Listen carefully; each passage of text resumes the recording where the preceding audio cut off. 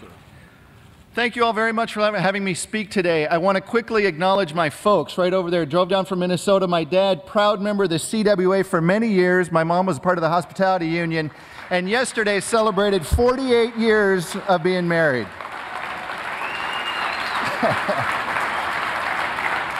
The folks came down from Minnesota. It's true, I was not born in Iowa. I was born in Minnesota. And like other folks, like Tom Vilsack, who was born in Pennsylvania, or former gubernatorial candidate Jack Hatch, who was born in Connecticut, I learned about Iowa a little later in life. And the phrase that I keep coming back to is that love brings people to Iowa. You might know what I'm talking about. Two people maybe meet at college, and one of them is from Iowa. They come to meet the family, and they start talking about a family, and poof, all of a sudden they're looking at houses. One other person I want to point out today, she's actually holding a phone right now. That is my wife, Dana, was raised in Decorah. We met in California, but 6 months after I met her, we got married on our front porch right here in Des Moines. So on the count of three, everybody say, hi, Dana. 1, 2, 3. Hi, Dana. So let's talk about some politics. I wore these colors today, specifically gray and blue, not necessarily for Democrat and Republican, but to tell a story. I was just at the Centrist Project Independent Summit in Philadelphia, and Governor Bill Walker is the only independent governor in our nation. They sat him right next to me. There was 40 of us in a room. I was only one of 2 candidates invited to attend this. Governor Walker told us a story. He said, the Civil War, the story goes that one of the soldiers wanted to go visit his family. He was close to the house where he grew up in. So he had to walk through the battlefield to go visit his family. So he said, well, I've got it figured out. I'll wear a blue Union coat on top, and I'll wear gray Confederate pants on the bottom, so I'll be able to walk right through the battlefield. Well, he got out there, and both sides started shooting at him. Welcome to independent politics in America. So I am running as an independent candidate. So what does that mean? It can mean a lot of different things for a lot of different candidates. Here's what it means for mine. At the Centrist Project, we talked a lot about process over policy. See, I believe that right now government doesn't work as well as it should. I've never been a part of an organization that had to infight. If you went into a bank and half the tellers were on one team and half the tellers were on the other team, and this team's first job was to make the other side lose, and their second job was to make their team win, and their third job was to manage their money, well, you'd probably take your business elsewhere. That's why I'm running as an independent, because I think the quickest and surest way to improve American democracy and to improve the legislative process is to re-examine the role of the executive branch and put independence in that office. So I just got the call here. My 3 minutes intro is up, so some questions. Sure. Welcome, Brent. Thank you. Thank you very much. So, do you support the changes that the legislature made to the collective bargaining law this year? And if not, what would you do to overturn or lessen the damage of it to workers and their organizations? I was raised in a proud union household growing up. The movie that we brought here was a union film. We need more unions, not less. We need more workers' rights, not less. I would definitely reinstitute Chapter 20. It's a shame that it was passed under a Republican governor, Governor Bob Ray, and that the Republican legislature took it away. So we've got to get it back as soon as possible. And I also think it's been a stark reminder for folks who aren't yet in a union that they should be. A lot of the jobs in Iowa, there's a lot of jobs, and our unemployment levels are down right now, but a lot of them are $9, $10 an hour and don't provide some of the protections that unions do. So I think we need more unions, not less.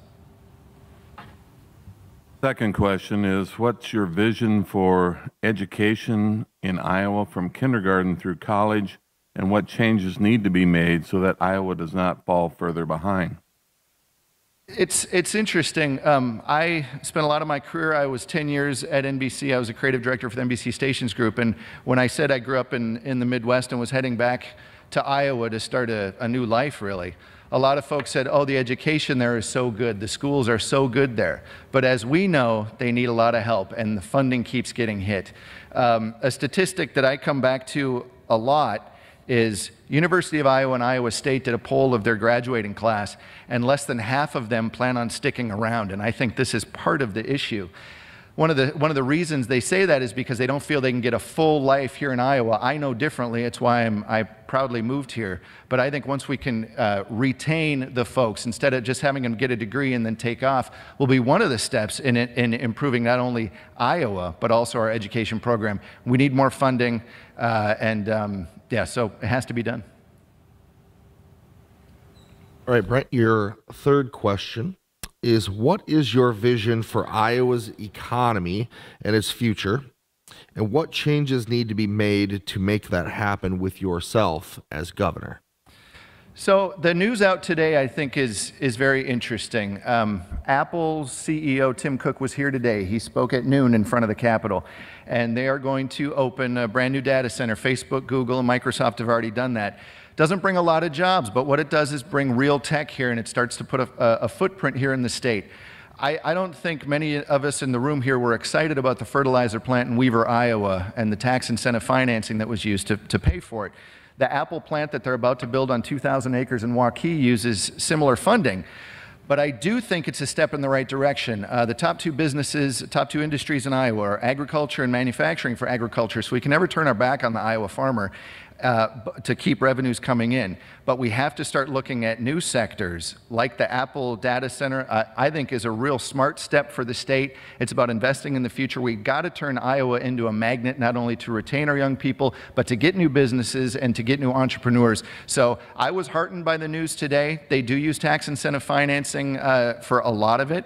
But it will eventually increase the tax tables, and so I think it's a solid step. All right, thank you for your answers. You have 3 minutes for closing. So in closing, I want to point out a statistic that you might not know about. Up until the 1930s, did you know that Iowa had 11 seats in the United States House of Representatives? We had 11 seats. Right now we have 4. King, Blum, Loebsack, and Young. The shame about that, losing 7 seats over less than 100 years, the way it's worked out. So the Constitution says that they divide the 435 seats in the House of Representatives equally among populations. If the human beings want to live in your state, you get representation.